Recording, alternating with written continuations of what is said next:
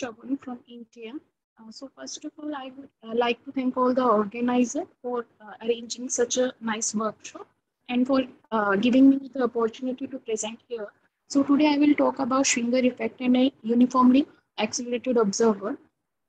Firstly, I will start with some introduction and motivation for this work, and then I will discuss the Dirac modes with background electromagnetic field in the Rindler space-time, and then I will move to number density of the global vacuum, and then I will discuss the entanglement between the created particles, and at the end I will summarize my talk.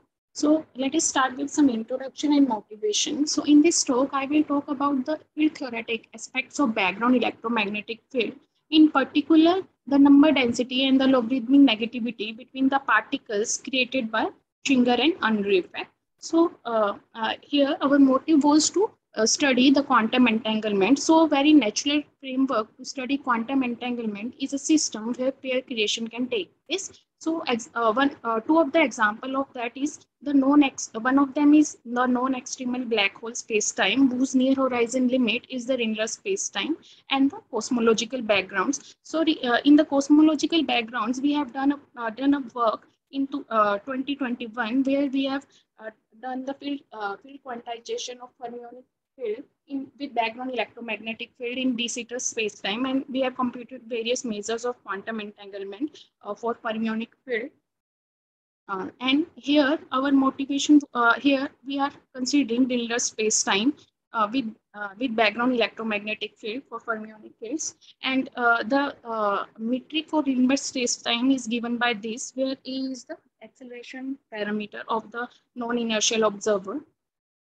So we know there are two very well-known phenomena known as Unruh effect and the Schwinger effect. So according to Unruh effect, a uniformly accelerated detector moving in flat space-time perceives the Minkowski vacuum to be thermally populated.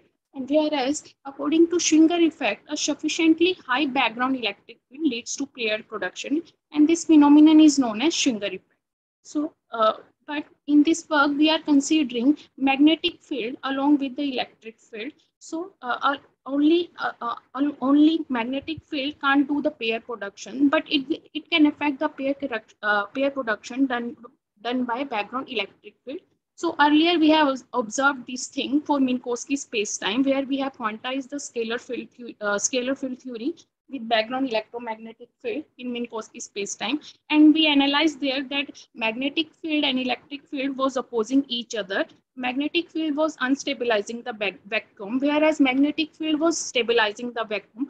Now in this work, we want to see that how magnetic field will affect the pair creation from the perspective of a uniformly accelerated observer, and how does it affect the quantum correlation between the particle and antiparticle pairs. So our concern of doing this work is to quantize a fermionic field with background electromagnetic field in the Rindler space-time. And further, we want to see the effect of electromagnetic field on the number density of the Minkowski vacuum and the quantum correlation between the particles and antiparticles in right and left wedge of the Rindler space-time. So let us see what is entanglement by taking an example. Entanglement are the known local correlation among various components of quantum system. So here I am explaining entanglement by taking an example of So here I have taken a state psi, which is a superposition of two cats. In the first cap, we have two entries. The first entry corresponds to Alice, and the second entry corresponds to Bob. Similarly, in the second cap, we have two entries. In the second cat also, the first entry corresponds to Alice, and second entry corresponds to Bob. So this is a composite state of Alice and Bob. If an observer C wants to measure the spin of Alice, and he or she observed that the spin of Alice is in up direction, then this whole state will collapse to the first cat, and without doing any observation for the Bob, we have the information about his or her spin.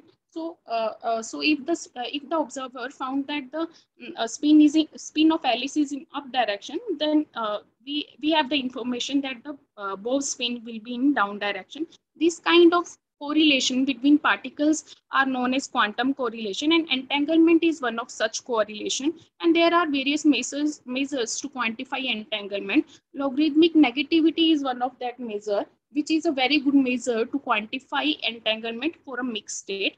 So to quantify logarithmic negativity, first of all, we have to define a density matrix. So here I have taken an example, where we have taken a bipartite system, which is represented by a density matrix rho AB, and for that the logarithmic negativity is defined as log of norm of partial transpose density matrix of rho AB. Okay, so this is the definition of logarithmic negativity, which is used to quantify entanglement. So now let us discuss about fermionic modes. So in the very first step, we started with the action for spinor quantum electrodynamics in curved spacetime, which is given by this. Okay. So here d mu is the gauge covariant derivative, which is defined as del mu plus iq a mu plus gamma mu, where a mu is the gauge field and gamma mu is the spinor connection. Okay, and q is the charge of the field. In the second step, we have written the equation of motion for psi, that is given by I gamma mu d mu minus m psi equal to 0. And in the third step, we have taken psi equal to e to the power ax by 2 psi tilde, and on substituting this and such of psi, we modified our equation of motion as this. Okay, and in the and next we have substituted psi tilde as e to the as this, that is psi tilde equal to I e mu a gamma a del mu minus q a mu e mu a gamma a plus m chi, where e mu a are the tetrads, and we have so that our equation of motion will be second order equation of motion. Okay, that will be easier to solve. Okay. In the fourth step, we have chosen our answers as this. We have chosen our answers as a mu equal answers of gauge field as a mu a mu equal to e to the power 2ax by 2 0 comma 0 comma b by. So this will give us non-zero electric field and magnetic field. That will be constant electric field and magnetic field. And on substituting this, the equation, the second order differential equation would be like this. And here we have chosen this case because as choosing this gauge will make the calculation easy, because in this equation you can see there are two terms which contains the product of gamma matrices. One is gamma 1 gamma 0 and other is gamma 2 gamma 3. So gamma 1, gamma 0 and gamma 2, gamma 3 commutes each other. So we have chosen our answer in such a way that only these two terms will appear in this equation, so that our calculation would be easy because they will have same eigenvectors. Next, we have chosen our answer of chi like this, where epsilon s are the eigenvectors of this operator. Now, you can see this is the picture of four Rindler patches, right, left, past and future. Now in the next step, we will quantize our field on the right wedge and on left wedge. Okay, so for right wedge, we will have two positive frequency incoming modes. One is for HR minus and the other one is for IR minus. Likewise, we will have two negative frequency in modes, one for HR minus and other for Cry minus. Okay. And okay, so there will in total there will be 4 in modes, but due to the two spins of the fermions, we will have total 8 in modes, and likewise we will have 8 out modes for the right wedge that corresponds to HR plus and IR plus. So in the firstly we have quantized our field on the right wedge. For Cry minus and HR minus, we have these. The form of chi was like this. For IR minus, chi is given by this, which is a function of u and u, hs, epsilon s, and these exponentials, where u is the confluent hypergeometric function and h are the Hermite polynomials. And for HR minus in modes of particle, we have L at, as this HR minus as a function of L and HS, where L is the generalized Legendre function and HSY is the Hermite polynomials. And the information of all the coefficients like lambda, nu, and L are given here, which are the function of charge, electric field, and magnetic field, and mass of the field. Okay. So now the full in modes for particle and antiparticle are given by this. So these are the eight full in modes on the right wedge of the Rindler space-time. So likewise, we can have 8 out modes for right wedge of the Rindler space-time. So that are given by this. Now, so now in total we will have 16 modes for right wedge of the Rindler space-time. Similarly, we can quantize our field on the left wedge, but formally the field equations and their solutions are same on left and right wedges. So only difference between L and R wedge is that on the L wedge, the vector field delta points near the past, which implies the sign of the charge and the in and out mode labels have to be interchanged with respect to the values on the right region. So by using this formalism, we can just analytically continue to have this left wedge modes. And finally, to find out the Bogoliubov transformation between the creation and annihilation operator of incoming and outgoing modes of these local wedges, that means by local wedges I mean the right and left wedges, we have written down the field quantization of R wedge like this, where A's and B's are the annihilation and creation operator for particle and antiparticles in right wedge. And next we got these Bogoliubov transformation between the in modes and out modes of right wedge, and by using the relation between the confluent hypergeometric functions and the generalized Legendre functions, and where alphas and betas are the Bogoliubov coefficients, and they are having this form. And using the orthonormality conditions of these modes, we can have the relation between the Bogoliubov transformation between the particle and antiparticle creation and annihilation operator between the in modes and the out modes, and that are given by this. Now using these Bogoliubov transformation, we find out that the number density for local vacuum is given by this, and beta mode square S, which is a function of omega by A. E corresponds to electric field, the strength of electric field. B, which corresponds to the strength of magnetic field, and Q is the charge, and M is the mass of the mass, and where N is the Landau level. And we find out that when electric field is going to 0 or charge is going to 0, this number density is going to 0. So whenever there is no electric field, there would be no pair creation for local wedge.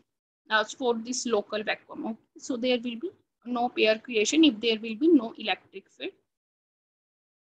Okay.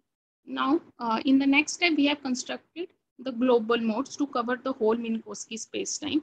The Minkowski vacuum state is expressed as an entangled state between the right and left wedges when it is constructed by the superposition of right and left wedge modes, and we have constructed these global modes, these 4 global modes. Okay, and then we have written down the field quantization in terms of these global modes, where CIs and DIs are the annihilation and creation operator for the global modes, and we obtain the Bogoliubov relation between the global and local in modes, and that is given by this. Now again, by using the relation between the Bogoliubov transformation that we have obtained earlier for local in modes and out modes, we have by using that relation we have obtained this final relation, that is between the global creation and annihilation operator and the local out modes creation and annihilation operator. Okay. So by using this relation, we can write down our global vacuum in terms of local out vacuum, and that is given by this. where here here in these quadpartite states, the first two entries correspond to IR plus, and the second two entries corresponds to HL plus. And in the next step, we constructed the Hilbert space H by the tensor product of this IR plus these particles of IR plus, antiparticles of IR plus, particles of HL plus and antiparticles of HL minus. And and then we have computed the spectra of pair creation in terms of number density, that is given by this capital N, that is given by this expression, that is beta mode square e to the power 2 pi omega by a divided by 1 plus 2 pi omega by a plus 1 by 1 plus 2 pi omega by a. And we find out that at for Q approaches to 0 or E approaches to 0, that means whenever electric field is going to 0 or charge is going to 0, we reproduces the usual fermionic spectra, that is 1 by 1 plus e to the power 2 pi omega by a. And we have plotted the number density with respect to delta, where delta is directly proportional to B by E. And we find out that with this variation is non-monotonic, and it firstly increases with the increase in delta, and then it is reaching to some plateau, and after that it is monotonically decreasing with the increase in delta. With the increase in delta, I mean with the increase in magnetic field, because delta is directly proportional to magnetic field. And with the decrease in delta, I mean with the increase in electric field, because delta is directly proportional to 1 by E. Okay. And we find out that with the at delta approaches to infinity, that means electric field going to 0 and magnetic field going to infinity, number density becomes independent of delta. So that is independent of delta, and there is some non-zero value of number density at delta approaches to infinity. Whereas in the next thing, we have calculated the logarithmic negativity between the particles and antiparticles on the right and left wedge, respectively. And for that, first of all, we have defined the global vacuum density, that is rho global equal to 0 cat 1 and 0 bra 1. And to compute the reduced density matrix of particle and antiparticle in the right and left wedge, we traced out all the other things, and just we obtained this reduced density matrix for particle and antiparticle in right and left wedge, and that is given by this. And for this reduced density matrix, we computed the logarithmic negativity, and this comes out to be like this, which is a function of acceleration of the non-inertial observer, and the electric and the function of delta, where delta is a function of electric field and magnetic field. And for we find out that with delta approaches to infinity and E going, that means E going to 0, electric field going to 0, the logarithmic negativity is equal to this, which is some non-zero value. So, and we have plotted the logarithmic negativity with this parameter delta, and we find out this that the behavior of logarithmic negativity is non-monotonic, and it firstly decreases with the increase in delta. That means it first decreases with the increase in magnetic field, and then it is reaching to some plateau, and after that it increases with the increase in delta. That means with the increase in magnetic field. And for delta approaches to infinity, logarithmic negativity becomes independent of delta, and it is just a function of A and omega. And finally, I will conclude this work by giving some discussion. So I have solved the Dirac equation in a closed form and computed its number density for the global vacuum, and analyzed the quantum correlation between the created particles due to the Schwinger effect in the Rindler spacetime in terms of logarithmic negativity. And we find out that the number density and logarithmic negativity depends upon the motion of the observer also. And since delta is directly proportional to B by E, so B and E will act oppositely on number density as well as logarithmic negativity. And we have plotted logarithmic negativity and number density with respect to delta. In our previous work, we have precisely showed that at large value of magnetic field, there is no pair creation. But here we have non-zero number density and logarithmic negativity at large value of magnetic field. Now, this can be due to the non-zero acceleration of the Rindler observer, and we have shown and the behavior of number density and logarithmic negativity is non-monotonic, and this can be due to the disturbance created by background magnetic field and the non-zero acceleration of the non-inertial observer. And further, we want to compute some standard measures of correlation like entanglement negativity, mutual information, Bell violation for mixed state obtained from the construction of initially entangled state of one or two fermionic field. Okay, thank you.